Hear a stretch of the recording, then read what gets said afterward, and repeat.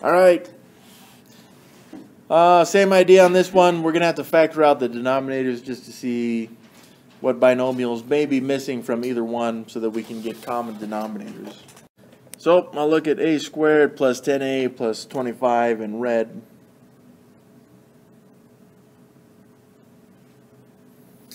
And 25 should split up into 5 and 5.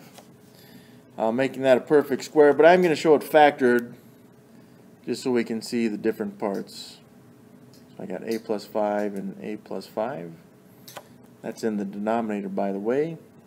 Is being subtracted from, in purple, we got a squared plus 6a plus 5. So 5 would split up into 1 and 5. So then we have a plus 1 and a plus 5. So now we need to look and consider what's missing from each of these two denominators. And on the left here with those red ones, it's missing that a plus 1. So we'll have to multiply the a also, the numerator, by a plus 1. In the purple, that one is missing a second a plus 5. And even though it duplicates, we do need to see that it happens twice there. So we need to multiply the numerator also by a plus 5. And writing this now as one full fraction, I have my denominators which are the same. A plus 1 times a plus 5 times a plus 5. And the numerator is still the same. A plus 1 times the a minus 4 minus a times the a plus 5.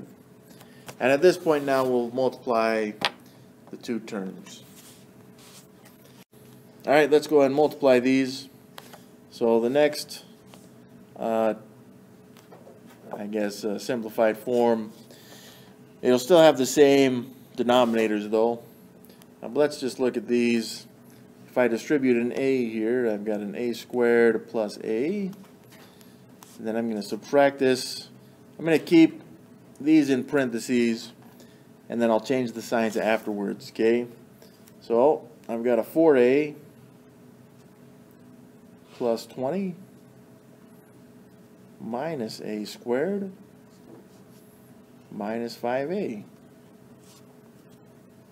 Well, now I would change the signs. Well, wouldn't you cancel out the a squared?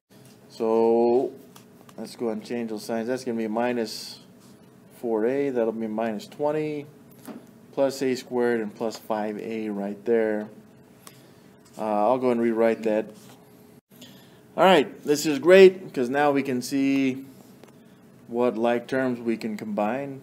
I've got this a squared and this a squared, which gives me 2a squareds. I've got this a minus 4a is negative 3a plus this 5a would be plus 2a, and then the minus 20. Well, I should factor out this numerator just because I see that the coefficients and the constant are all even. So I'm going to factor out a 2 from each one of those. So I'd have 2 times a squared plus a minus 10.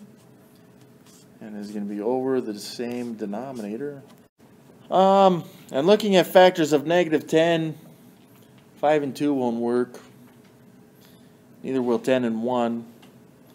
So that looks like it's completely factored. Just again, be careful.